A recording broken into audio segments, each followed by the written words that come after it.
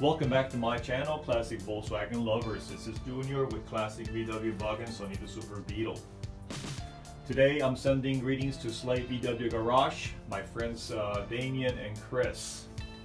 If you're watching my videos and you're following me on Sonny's full restoration and you like the contents of my videos, please give me a thumbs up and subscribe. Today, all you will need is a screwdriver, one with a big flat head. And what we're doing today is we're going to install the pressure relief valve. If you happen to have a 1600 configuration, your 1600 has a dual release case. As you can see, port 1 here and port 2. The one closest to the oil pump is what we know as the oil pressure relief valve, and the one closer to the flywheel, this one here, is the pressure regulator. If you happen to have a 1200 engine or a 1500 engine, you won't have a dual configuration. You will only have the port connection closest to the oil pump.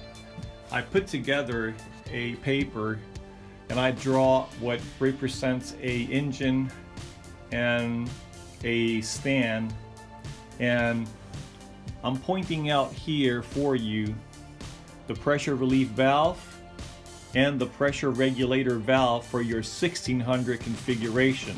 The big red dot in the middle represents the opening for the oil strainer.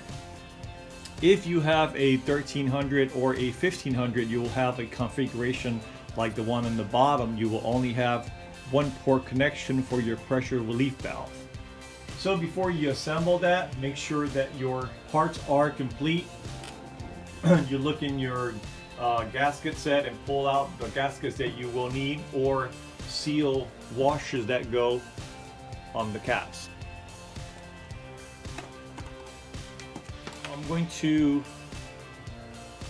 take this little piston here and try it in the port connection before I decide I want to install it, and make sure that it runs in and out with ease. And what I mean by that, this little piston here should go in and out here, in and out with ease. And the reason being is because if by any chance one of these guys gets stuck in there, your engine will overheat.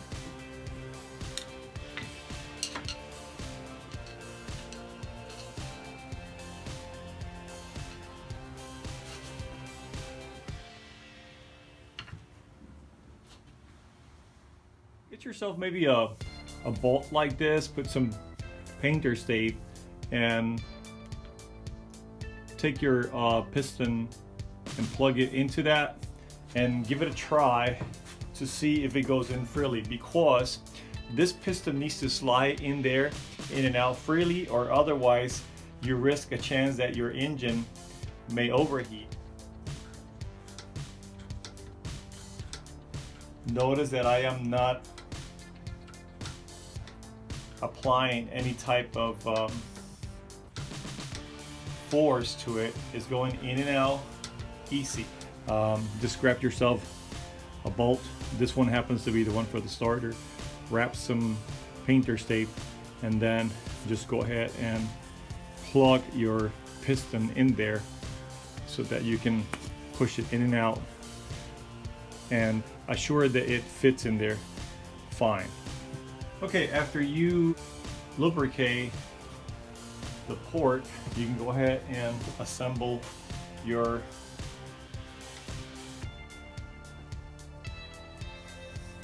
piston.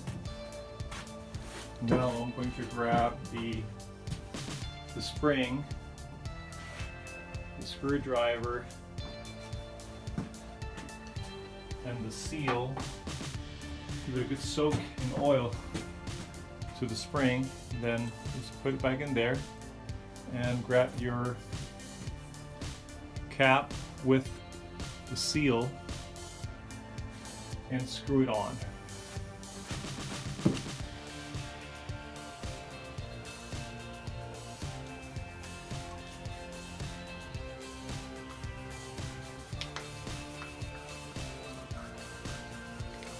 It is really important that you understand that those springs, you won't need to compress them before you put them in there or expand them.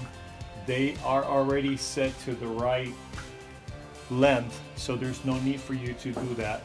And all you want to do is make sure you give it a good tight with your screw until you squeeze that seal a little bit, and that should be it. Then next we'll do the same thing with the other one. We'll take this little piston here and I'm going to plug it in here like so. And all I want to do is make sure that it slides in and out easy so that I can assure that it's not going to get stuck and my engine is going to get overheated. Next we're going to grab some oil, lubricate that. That should be enough. And we grab our other spring. Again, a little tiny spring here. And what we're going to do is just going to give it a good soak in oil. And grab our nut here, or cap. Make sure that we put this here with the screwdriver.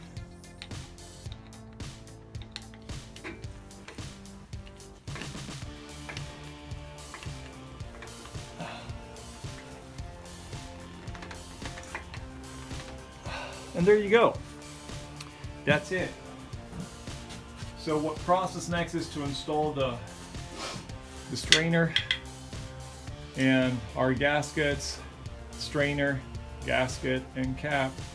Well, that's it for today. I hope that you enjoyed this video. Again, if you like the contents, if you like my channel, if you're following me with Sonny's Full Restoration, if you like my channel, give me a thumbs up and subscribe. Thank you.